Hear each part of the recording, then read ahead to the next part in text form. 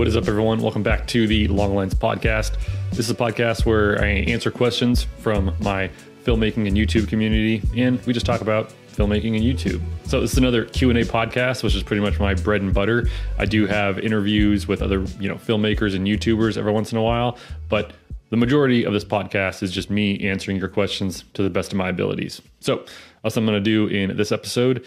And just a couple of housekeeping things. Normally, I try to record this podcast with like dynamic mics. Not the best dynamic mics. This is kind of a crusty podcast. But, I've been keeping it going now for, I think, a little over 2 years, which is pretty crazy. But I just wanted to kind of show you what I'm using. I'm using my Comica VM30 right now to record this because for some reason, this little guy, my Zoom H1N, just will not work for more than like 5 minutes at a time. Brand new batteries in here, and it just stopped working. So that sucks. And what I had been using for the longest time is this little guy. This is the Comica AX3, and it's basically a XLR adapter for your mirrorless cameras. And this did work great because I can plug two dynamic XLR mics into it when I have, guests here in the studio. And for the most part, this works okay. I like it. But the problem that I've found is that it's really easy to forget that it's on. And I left it on the last time I used it, and now the battery's dead. So I just have to keep on buying 9-volt batteries to keep this thing running, which makes me kind of want to get like a Zoom F3 or something like that with 32-bit float, or just get that Panasonic XLR adapter and just record it straight into camera. Right now, I'm actually shooting on my Lumix G85, which honestly is becoming more and more one of my favorite cameras to use just because it's so cheap and it just works. And I like that. The autofocus doesn't work so well, but as far as just a walk around, do everything type of camera, I love using it. So yeah, we're just back on a shotgun mic. I'm going to try to make it through this. I don't pre-write out my answers. I just kind of answer them off the cuff. So these aren't really pre-planned, and I'm just kind of answering them as if you asked me on the street or something like that. So let's get straight in. We have one Patreon question this month, and this question is from Travis Shore. I believe that Travis actually put out a video recently testing out my original CineStyle LUT pack on his T3i footage. So I'll try to link that in the show notes below if you want to go check that out and see what my original CineStyle LUT pack looks like. So Travis asks, best budget place to get music for videos online. I don't really like YouTube's music. I also don't use transitions or any other effects. Just looking for decent music. Yeah, so there are two places that I can recommend. I'm going to recommend three, but the third one is pretty expensive and it wouldn't really fit in with your budget question. The first one I think that everyone kind of goes to is Epidemic Sound. Now, I feel like they have really good music and sound effects. The only problem is music on Epidemic Sound still kind of feels like stock music. That's the only problem that I found there. They don't really have any like big name artists on Epidemic Sound really, but they do good stuff. The only problem I feel like with Epidemic Sound, because so many people use it, is that you'll start hearing the same songs in a lot of people's videos just over and over again. So you have to be kind of strategic in which songs you use, because sometimes the really good ones are already used. And then the second best, I would say, that is a pretty good deal for what you get. I think it's $14.99 a month. So the thing that I like about audio is that for the $14.99 a month, you're not going to get like the link match AI feature, I don't think. But they do have much higher caliber music on audio than I would say Epidemic Sound offers. And they do have some sound effects there too, which isn't as extensive as the Epidemic Sound library. I found that for sound effects, Epidemic Sound is probably the best place to go. But yeah, audio is a really good place to get royalty-free music. And again, $14.99 a month isn't too bad. But I am going to just mention MusicBed. It's very expensive. I understand that.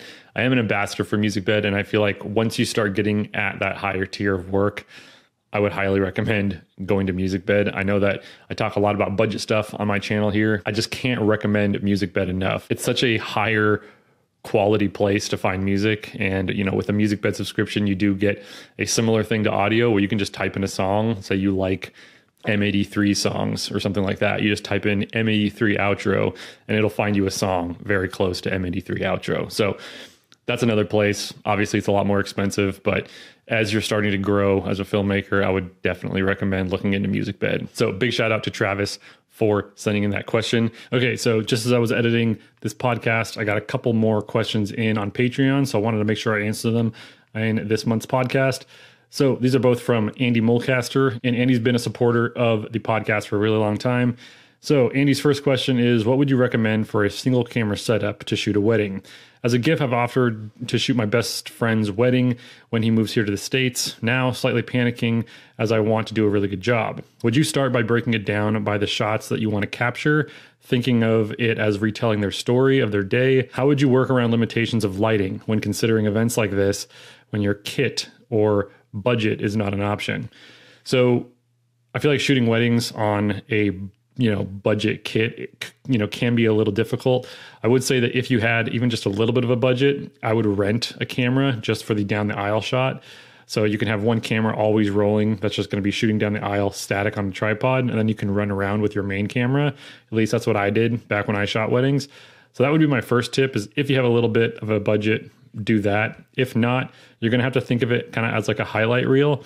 So you're not going to, record nonstop the entire ceremony. You're just going to be picking off different pieces and, putting it into a highlight reel.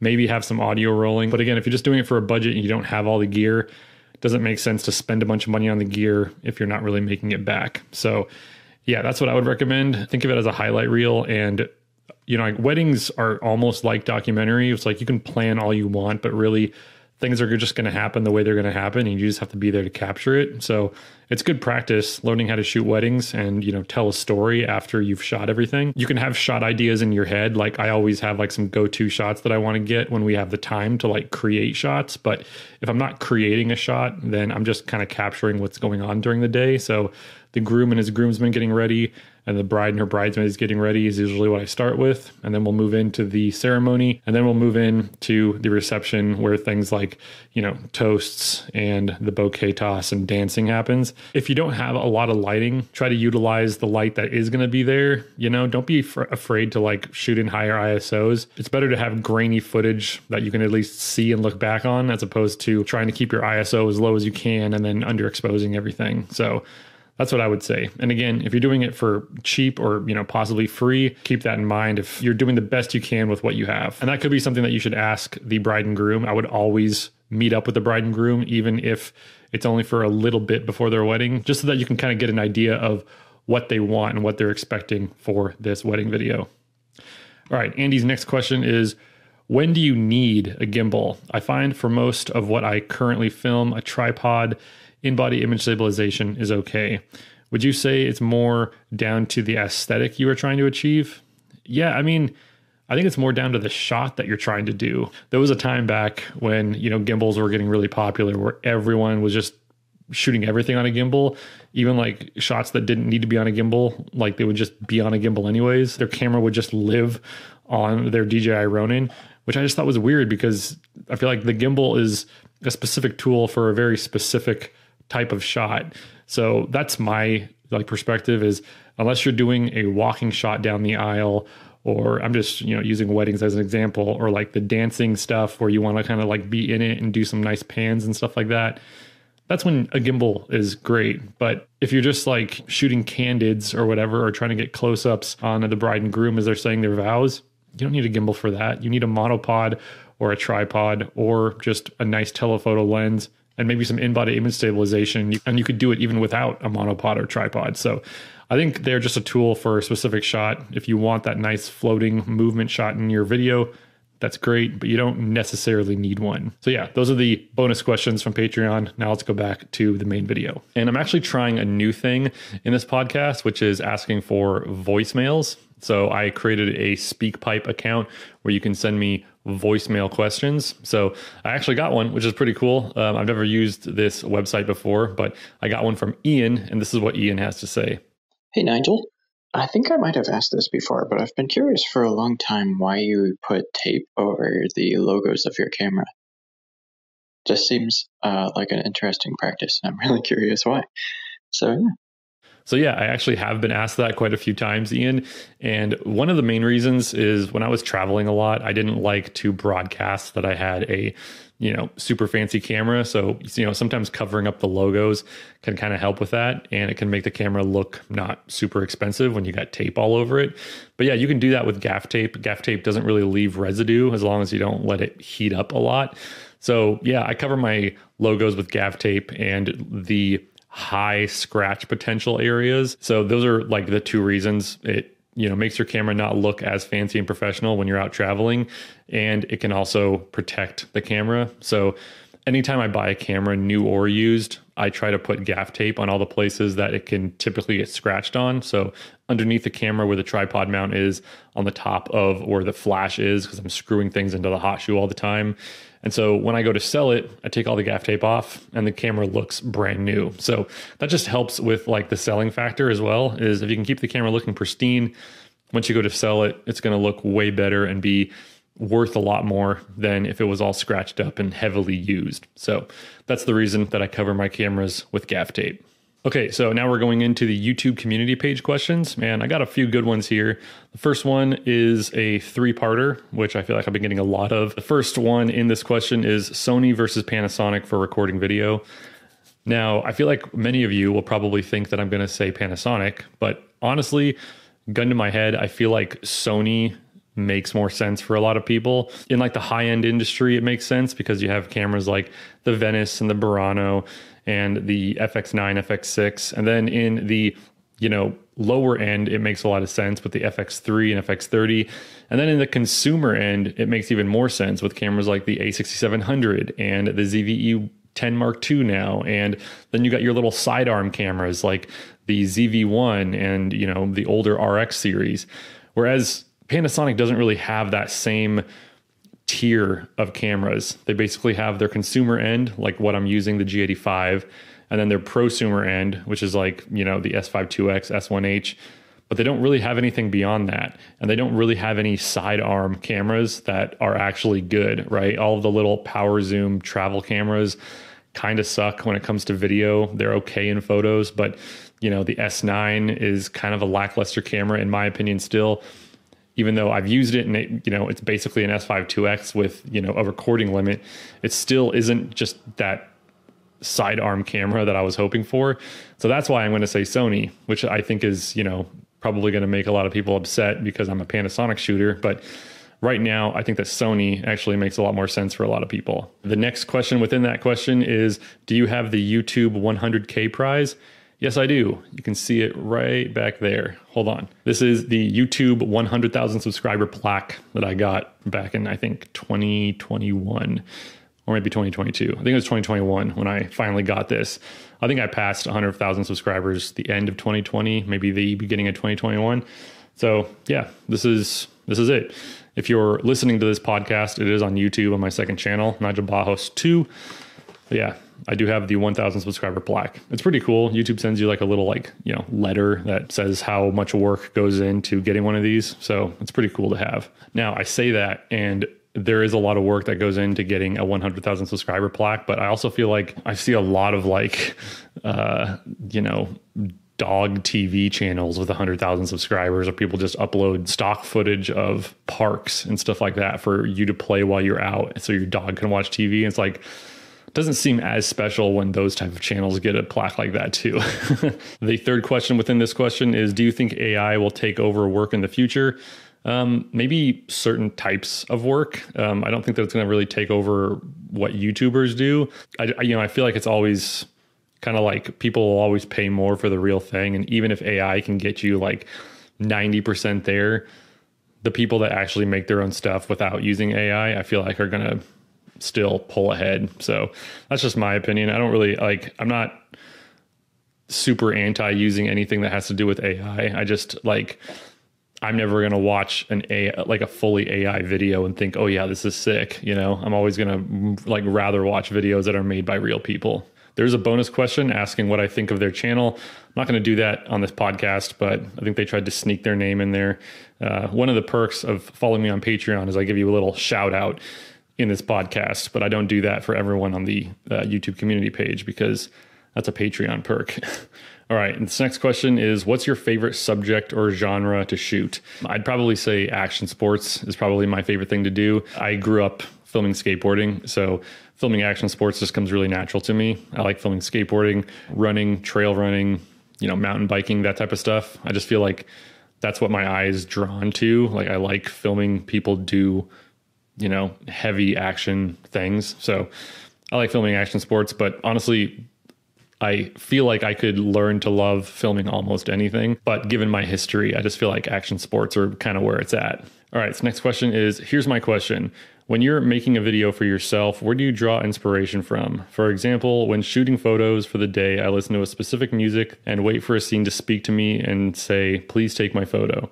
I know that sounds weird, but it's how it works for me. I'm wondering if you have a similar experience making videos. Also, thanks for all the great videos. Cheers. Yeah, so I mean, for the most part, where I live is pretty like inspirational for me. There's just a lot of really beautiful places and I get inspired to make stuff when I go out and hike and stuff like that. But I also find inspiration from other filmmakers. I feel like a kind of a hack to figure out different ways you can make your videos is like going on Vimeo and watching some of the staff picks. The people at Vimeo always pick out the best things to feature.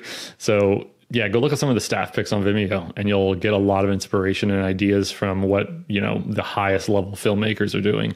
And I still feel like I'm still learning how to make my videos unique and stand out. So yeah, sometimes Vimeo, watching some random spec ads or something and seeing what other people do, it gives me a little inspiration on what I should do for my own videos. All right, here's another 5-parter. So there's 5 questions within this comment. First one is, what monitor do you use for editing? Now, this one is probably not super impressive, but I've been using it for so long and I just like how it looks and it covers a good amount of the color range that I need. And it's actually a monitor from 2018. It's kind of got a little bit of a cult following behind it, but it's the Dell U something. It ends in 18. That's how I know it was from 2018. But I'll put the actual model number right here. But yeah, I think it covers 99% of the sRGB range. It's one of Dell's ultra sharp monitors. But yeah, I've been using it for the longest time. I calibrate it with a Spider X color calibrator and it looks great. I do want to eventually maybe get like a better BenQ monitor, but I've just been using this Dell one for such a long time. And, you know, for the most part, when I grade something there, send it to my phone or my iPad, it looks relatively exactly the same as how it looks on my Dell monitor. So yeah, I'll put the link here. And if you wanted a cheap monitor, I think they go for pretty cheap nowadays in the used market. So that's another little freebie hack for you, is you don't have to buy the craziest, most expensive monitor. You know, as long as you get one that covers a good amount of the color range and you calibrate it properly, you can get some really good results out of your grades. Something else that I do to my monitor is actually I put a 6500 Kelvin bias light behind it. So that helps me, you know, perceive contrast a little bit better. So the next question within that comment is, do you have any tips for exporting videos to have the best quality? I mean, not anything new or exciting. If you want a good video, I'll try to link Matt Johnson's video on YouTube exports in the description. He does a way better job at explaining all that than me. Most of the time, I do render out my YouTube videos in ProRes proxy, just because I feel like that compresses the video just enough, but not as much as like H.265. So that's what I do. It takes up a lot of hard drive space, but it just gives me the best export for YouTube videos. All right, the next one in this comment is, do you ever feel like you overshoot or undershoot? So I feel like I most of the time undershoot. That makes me have to go out and then shoot more. So that's something that I'm trying to do more of, is shoot more than what I think I need, especially for like paid projects and for YouTube videos. It's always a better practice to shoot more than to shoot less, unless shooting more is going to take up precious time and make you, you know, behind schedule or something like that. For the most part, I try to shoot as much as I can so I don't have to go back out and do reshoots. What advice do you have for a beginner editor? Learn DaVinci Resolve. That's my advice. Don't start on Final Cut Pro. Don't start on Premiere. Learn DaVinci Resolve. 1, because it's free, and if you're a beginner, free is great.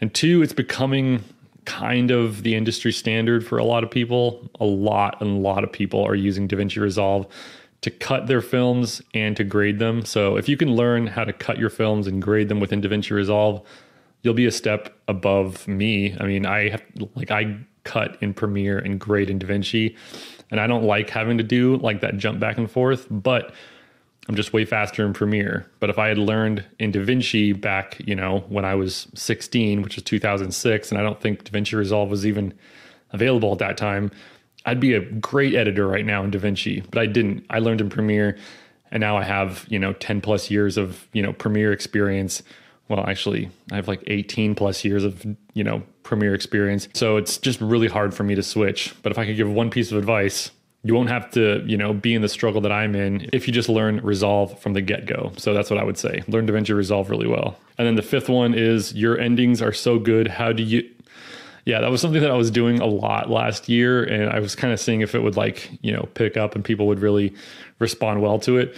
I think that they did. I don't do it so much anymore where I kind of just give a really harsh cut at the end of my videos. It was fun for a season, but now I'm just not doing it as much anymore. I'm glad you liked it though. I thought it was funny when I was doing it. Okay, so this is one that I wanted to spend a little bit of time on. I haven't thought of an answer yet, but I saw it and I was like, oh, that's a really good topic of conversation. The next question is, would you ever have a Sony plus your S5 IIX and G85?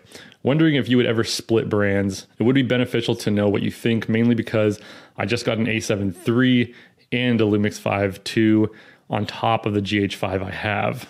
So yeah, that is a really good question and something that I've been pondering a lot, because right now I haven't split brands. Like I don't have two different camera brands right now. I have a Lumix G85 and a Lumix S5 IIX. But what would happen if I bought a Sony? Well, then I would have three different lens mounts that I have to be buying lenses for, right? Because I like trying out new lenses and sometimes I'll need a lens for one camera, but right now I have the most lenses for the L mount. I have, I think, 3 lenses for Micro Four Thirds. So yeah, having a Sony camera would throw kind of a wrench in like, okay, now I have a third lens mount to buy for.